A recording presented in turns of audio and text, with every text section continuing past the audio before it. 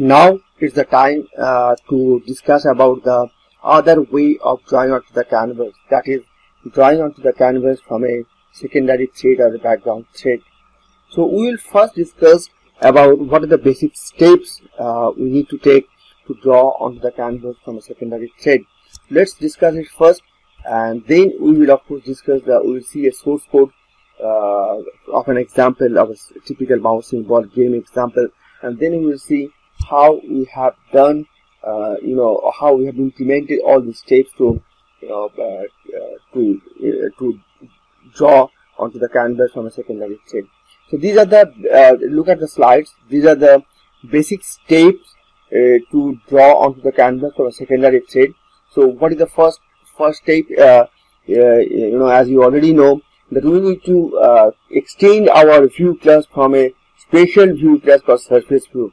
So to do this, drawing on the canvas from a secondary thread, we need to take help of the surface view. Surface view is a special view through which we can ask we can draw from a secondary thread.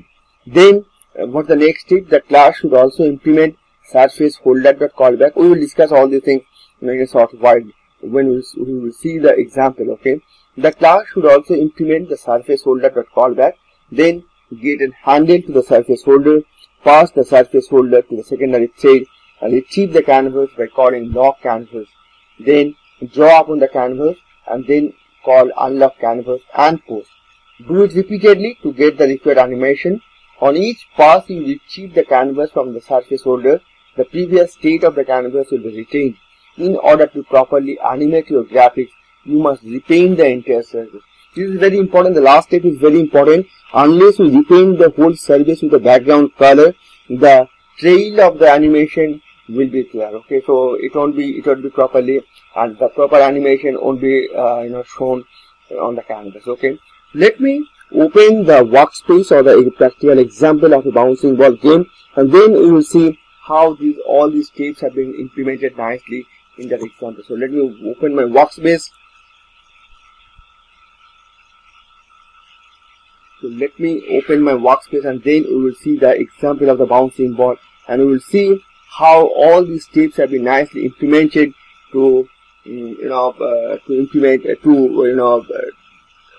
a bouncing ball game example. Okay, then we will discuss the differences between what are the basic differences if we draw from a secondary thread on the canvas, and then if we draw from the main UI thread on the canvas. Okay, we will see how these things basically differ from one another. Okay, and what are the practical issues that we may face if we draw on the canvas from a secondary thread, and if we draw on the canvas from a main thread. Okay, so let the workspace come up.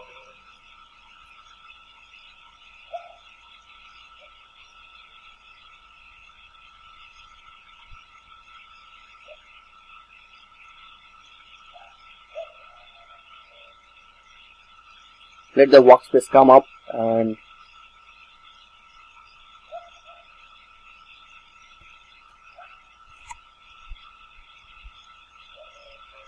so this is the bouncing ball example. So let the project start, and then we will see how it works. Okay, alright.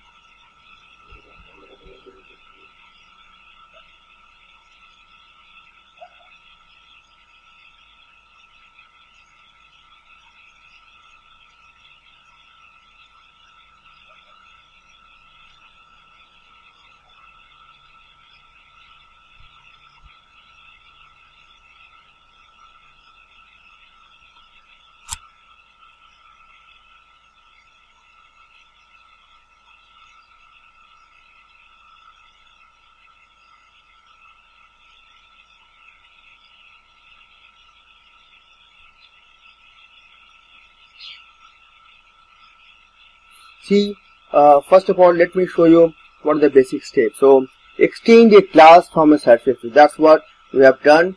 We have a panel class. This panel class is basically extending the surface view. See, just hang on for some time.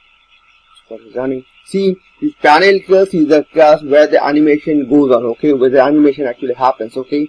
So I have extended the surface view class to design the panel class. So that's what it is mentioned here, extended class from surface view. So this panel class is the class where the animation will happen, and this panel class has been extending has been extended from the surface view class.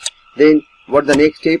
Next step is the class should implement surface holder.callback. See, I have implemented surface holder.callback. See, I have implemented surface holder.callback. Okay.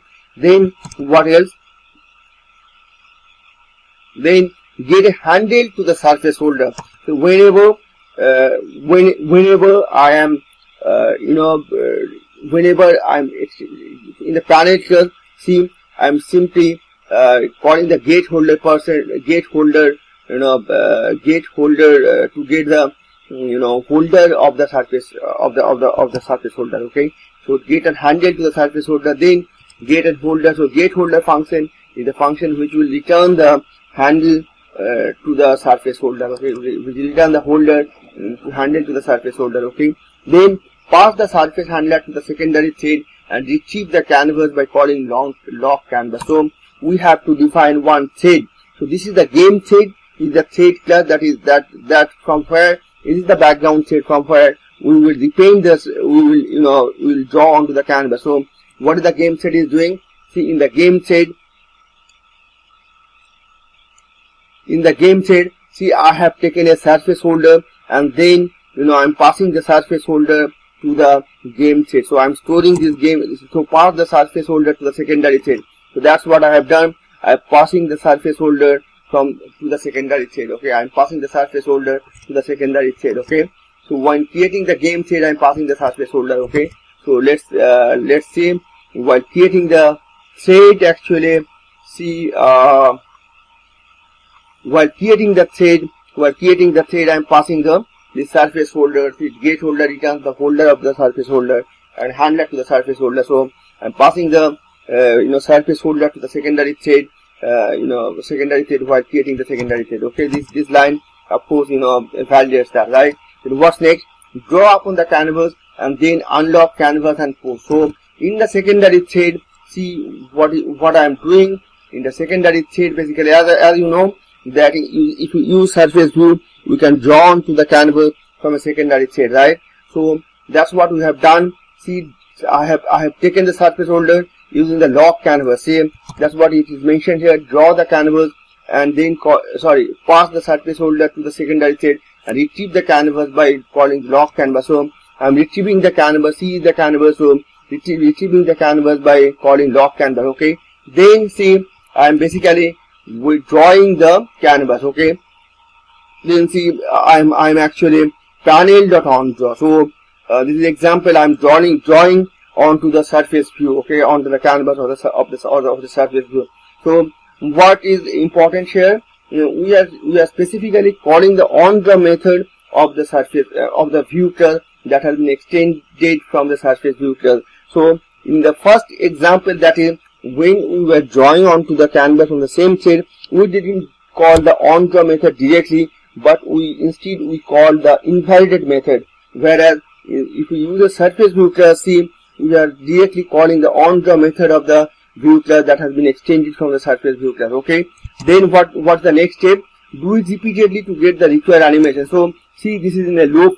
This is in a loop. Okay. While run, this is in a loop. So I'm doing it repeatedly, and then on each pass we retrieve the canvas from the surface holder. The previous state of the canvas will be retained. In order to properly animate your graphic, you must repaint the entire surface. See, that's what I have done here in the panel. In the first thing I have done, I'm repainting the panel with the background color. Okay, so see how all these steps have been nicely implemented in the example, and so it will give you a very nice animation of the bouncing ball game. So let me run this application first. Let me run this application to show how it looks like on a emulator. Okay, so I'm running this application. So let's see how it works. Okay, this is the application, bouncing ball application that I was mentioning. See, this is a nice animation game, simple yet nice. So what we need to do, we need to actually use the left button and the right button to animate the ball and the slider.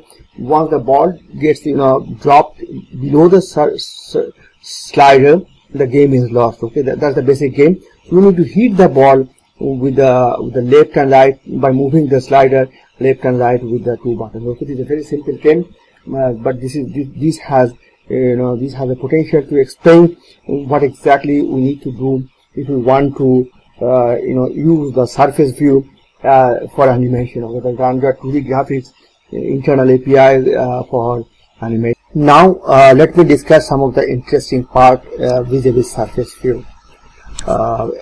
As you are aware that surface view is a special kind of view in which refreshment of the view does not depend upon the freezing signal, or it does not happen every 60 frames per second or every 16.67 milliseconds. We can increase the refresh rate as we want. Okay, as much as we can refresh the screen as quickly as possible. For example, see, look at this animation now. So this is exactly happening the refreshment of the screen is happening every 30 milliseconds. Look at this thread of sleep, right? Because we are refreshing every 30 milliseconds. We are making the thread sleep every 30 milliseconds. That means we are refreshing the screen every 30 milliseconds. And see, this is the result where the animation is looking a little bit jittery. Okay, but now as I have already discussed that in case of surface view, we can refresh the screen as quickly as possible. So we don't have to depend upon the VSync signal for that. So let me make it say 10. Let me refresh the screen every 10 milliseconds. Okay, now let's see how the animation looks like. Okay, see, with 10 millisecond refreshment, the animation has become smoother. So that's the beauty of the surface view. The refreshment of the screen really doesn't depend upon the freezing signal, or it doesn't have to happen every 16.67 milliseconds. We can refresh the screen as quickly as we want.